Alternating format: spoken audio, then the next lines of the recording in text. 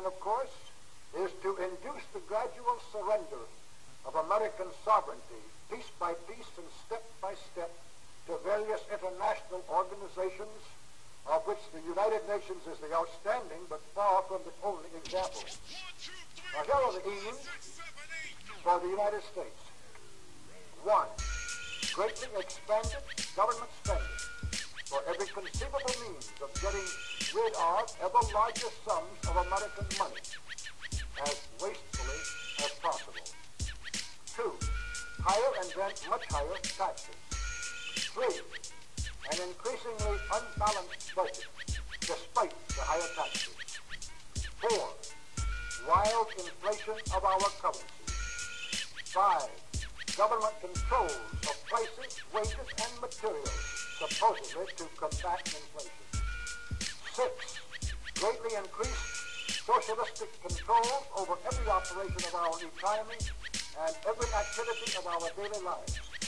This is to be accompanied, naturally and automatically, by a correspondingly huge increase in the size of our bureaucracy and in both the cost and reach of our domestic government.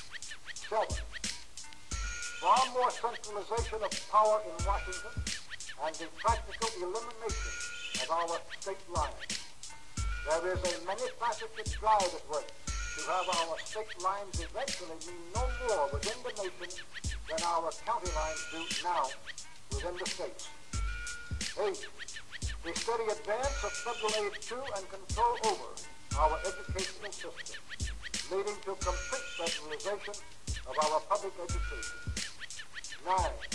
A constant hammering into the American consciousness of the horror of modern warfare, the duties and the absolute necessity of peace. Peace always on communist terms, of course. And 10, the consequent willingness of the American people to allow the steps of appeasement by our government, which amount to a piecemeal surrender of the rest of the free world and of the United States itself.